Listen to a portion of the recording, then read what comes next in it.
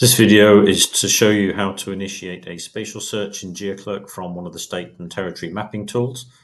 So in this case, I'll use GeoVic, the tool for Victoria, which I don't have open at the moment. So the quickest way to open that is to click on the GeoClerk browser extension up here, which I've shown you how to install in a previous video, and then just click on GeoVic.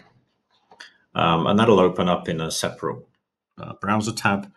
And then once it's open, we would normally just add in some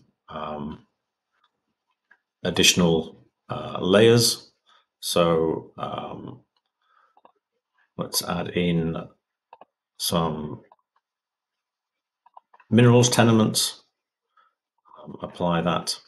And then the search works within GeoClerk by basically searching whatever map extent is open within, in this case, GeoVic.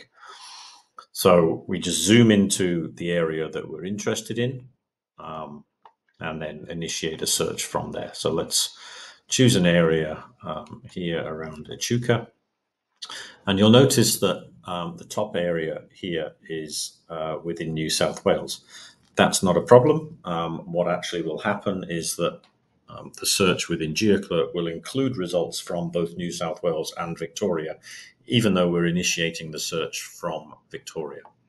So to do that search, we just click on the browser extension. That confirms the area we're going to be searching. We could add in some keywords here if we wanted to, or we can just hit search GeoClerk, which I'll do. That results in this case, about 3,900 images. And then we could use some further search terms to refine that search if we wanted to. So we could look at all the images related to gold. Now, again, the search area is shown here in the bottom left.